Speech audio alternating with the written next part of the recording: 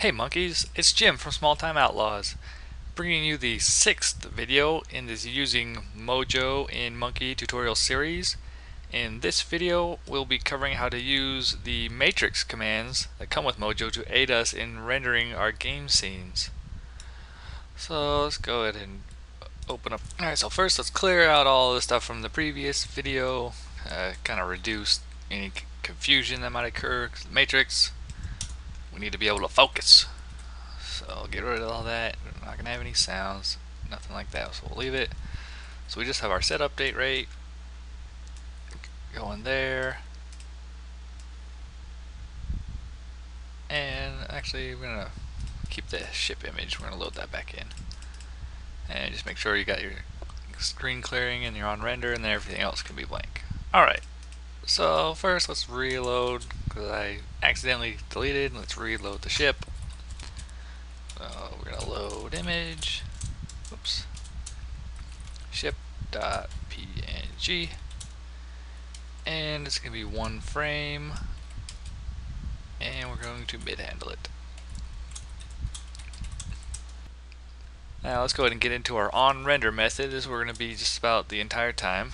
And the two most important functions when dealing with our matrix are the push matrix and pop matrix functions. And basically what these do is the push matrix takes whatever state the matrix is currently in and it kind of stores it. So anything you do to the matrix after the push matrix command is taken back out once you call pop matrix. So let me just kind of show you what I mean here. So the first way I'm going to show you how to modify our matrix is to use the translate function. And it's just like that, just translate. And what this translate function does is it shifts the origin of our scene to a coordinate that you specify. So in this case, I want to set the origin of the scene to be 320, 240, and that's going to be the dead center of our game screen because it's 640 by 480. Now, so you can see what that does to our game is when I just decide to draw my image, my ship image. Let's say I want to put it at 320 by 240. Now instead of drawing in the center of the screen, it's going to start from this position, and then it's going to be offset by this amount. So you can see when I run it, instead of being in the center, the whole scene got translated or shifted to the center, and then everything else is offset. So you can see my ship is now down here at 640 by 480, or 640, 480. So if I want to just say, okay, I want to draw my ship at the center, so when I translate, I'm already at center, so I don't need to offset it by any, so I just draw image at 0, 0.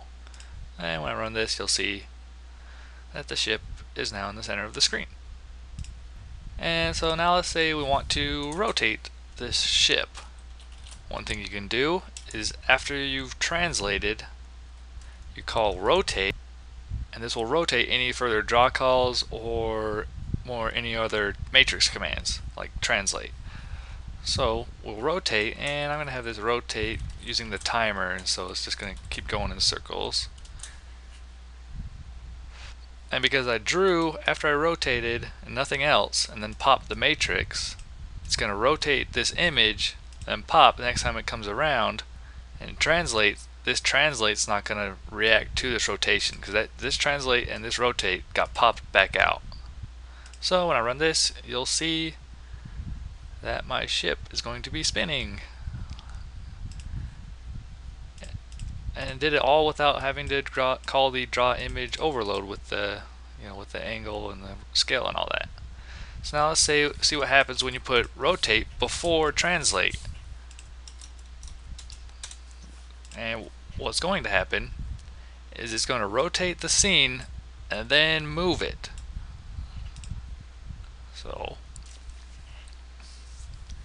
alright, you'll see that it rotated from the original origin, which was up here in the top left corner, and then moved and then drew the ship. So you'll see this is going to come back around. If If we wait long enough, you can see this ship. So the whole thing is, you can think of it, this whole scene is just rotating around this spot right here. So the ship's going, coming back around. So pretty cool, right?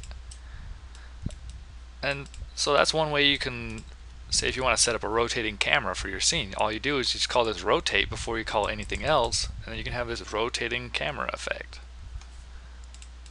And now we're going to put this back so we can go back to rotating our image. And let's say we want to add, we're going to draw it a couple more times, and then we'll offset these.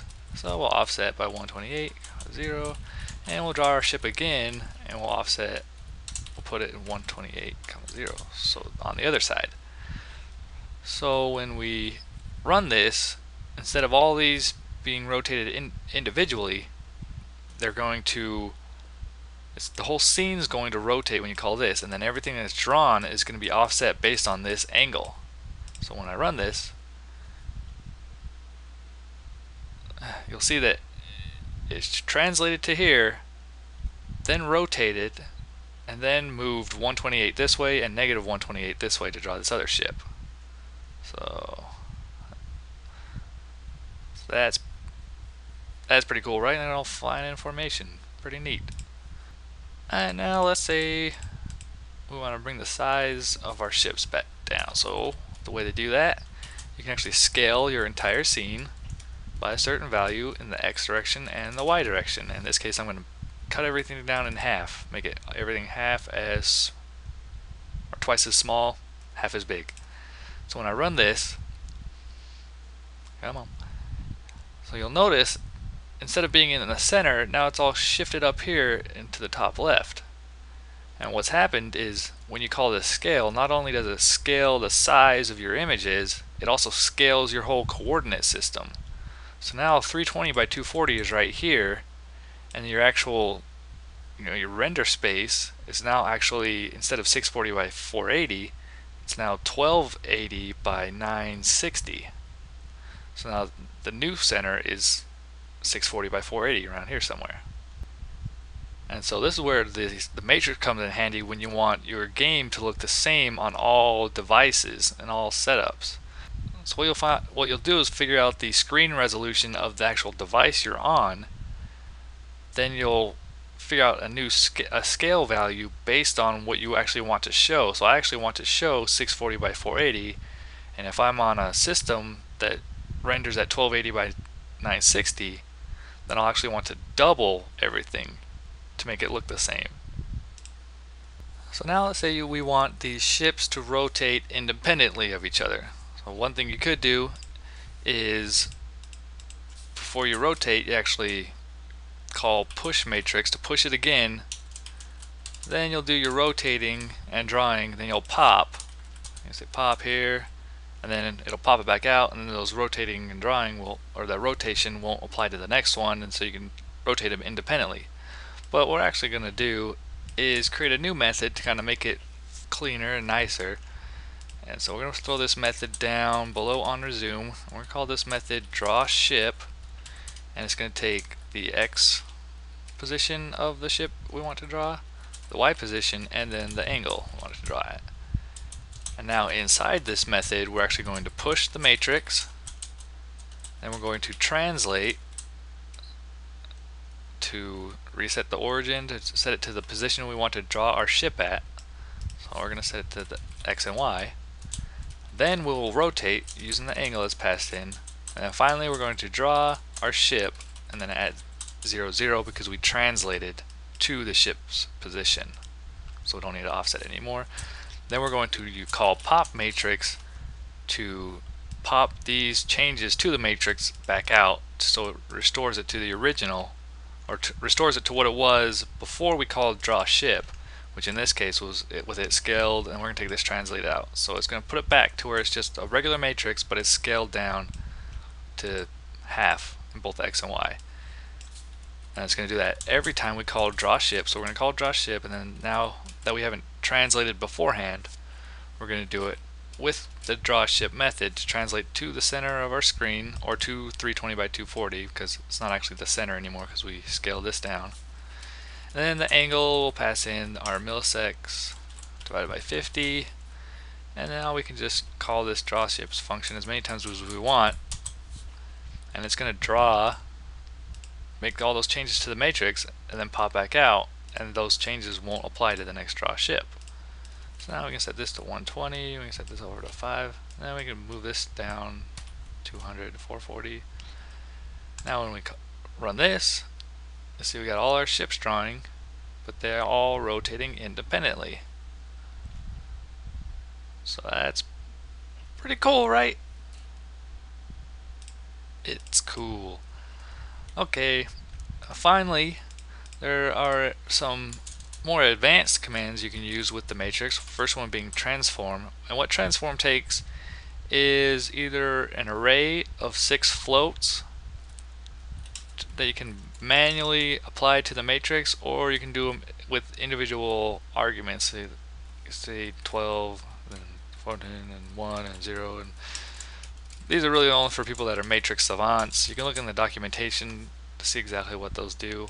This just takes the original matrix and then multiplies it by this matrix to get a new amount. And you can also use get matrix, and what get matrix does, it returns a float, or it returns an array of 6 float values. So we'll get a float array, assign it to get matrix, so this will get the values of the current matrix, and then you can make your changes to all your values, your matrix values, you make all your changes, and then you can say set matrix, and then pass in this array, and that's how you can set your matrix manually to do other crazy operations to the matrix, but I'm not going to go into that stuff.